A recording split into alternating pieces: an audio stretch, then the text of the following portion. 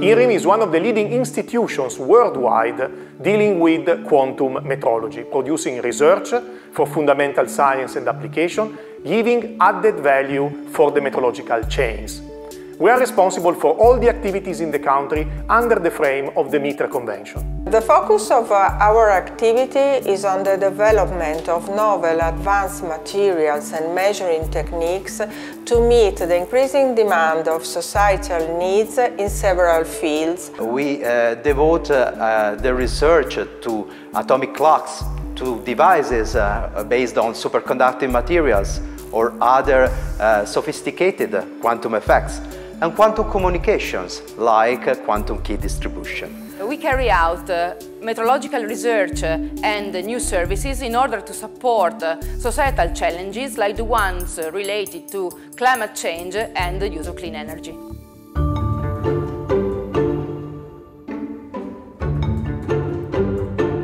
The second is the first unit that was realized using quantum concept. The idea of we can generate the second based on a fixed atomic transition on cesium. Here on my back you can see the Italian cesium fountain, a clock, a primary frequency standard that is devoted to realize the unit of time the second. A cesium fountain can reach an accuracy of 1 part in 10 to minus 16, meaning that it will not lose or gain 1 second over 300 million of years or even more. But already new clocks are being developed with the higher accuracy that are the optical clocks. Optical clocks are the new frontier of atomic clocks. They have simply the best accuracy that we can provide for measurement. And these kind of clocks are based on different atoms like ytterbium, strontium, and at INRiM we have also barium ion. We have talked about the redefinition of the second, but indeed they are used also to explore the effects of general relativity and to measure geopotential. This is a new application that is called the relativistic geodesy and is possible using the accuracy of optical clocks combined with optical fibers. Now we are using these devices as quantum sensors and quantum devices to change our capabilities in simulation, in computing, and in sensing.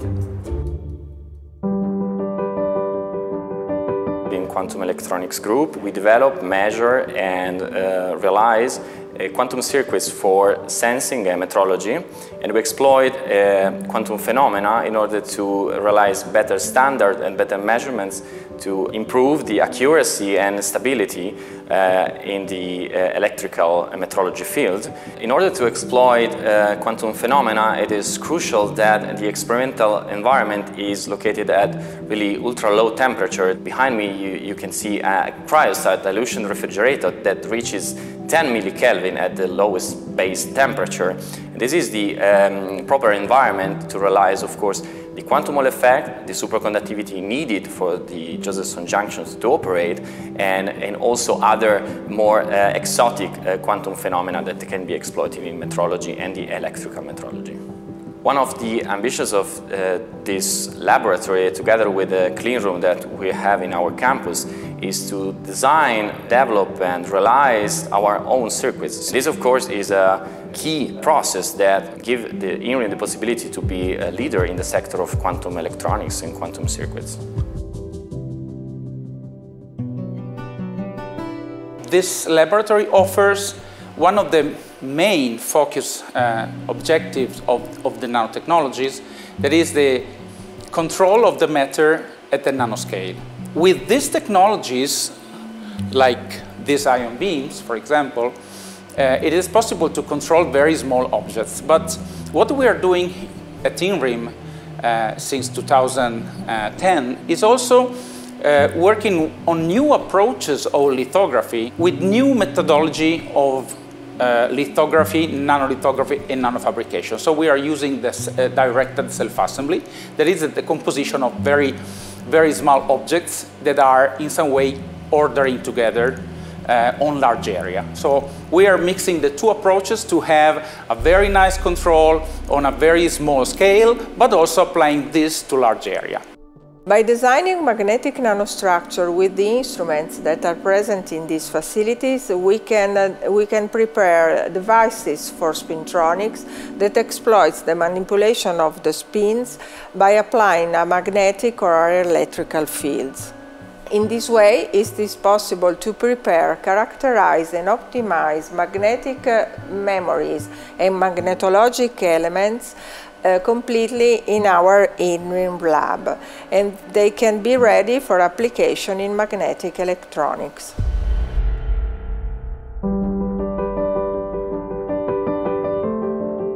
The quantum computer creates a serious threat to secured communication. Since public key encryption, the one that is most used, is based on mathematical problems that cannot be solved efficiently by classical computer, but it can be efficiently solved by a quantum computer. Quantum mechanics creates a serious challenge to encrypted communication, but it also provides the solution. The solution is quantum key distribution. Quantum key distribution is able to protect communication thanks to the intrinsic property of the quantum state of flight. The idea is that quantum key distribution is able to protect your communication exploiting the laws of nature. We also make tests in field of QKD system. In particular, we have got a test bed, what is called the Italian quantum backbone. The Italian quantum backbone is a fiber infrastructure, 1,800 kilometers length along the whole Italian country, typically used to make frequency distribution as a service towards other scientific institutions, banks, etc., etc., etc. Regarding the future, we are working in order to integrate all the technology we have for photonics, electronics, sensing, in order to have cold atom on a single chip. In frequency metrology, the higher you go in frequency, the better stability and accuracy you can get. Since 20 years we are working on optical clocks, and the next definition of the second will be based on those transitions. By definition, metrology must be reliable. As an institute dealing with metrology research, we have to push forward the boundaries of metrology for including the new societal challenges. We are working on it, and quantum metrology is a good example of this goal.